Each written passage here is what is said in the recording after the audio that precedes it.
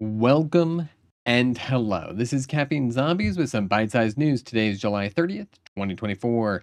In Texas, there have been more than 100 earthquakes over just 8 days. So many, and a declaration of emergency has been issued.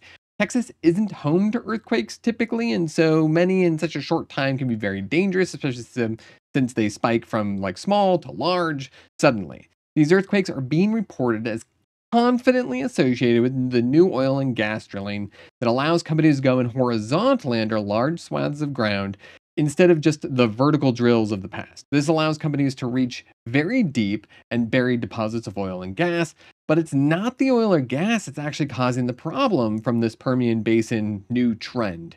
Instead, it's ancient salt water being pulled up.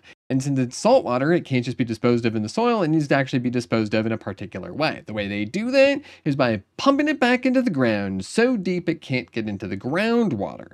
And that injection process of what's called produced water is the most likely culprit. Another great byproduct of the oil and gas industry. Free earthquakes. Texas, tell me you want to be more like California without telling me you want to be more like California.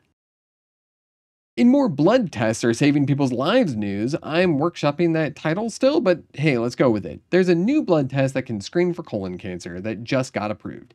Can't say goodbye to colonoscopies just yet, which is the shittiest part of this news, but hey, it's cheaper. It can be done between screenings more easily, and with 53,000 people dying each year of colorectal cancer, it's definitely worth pursuing.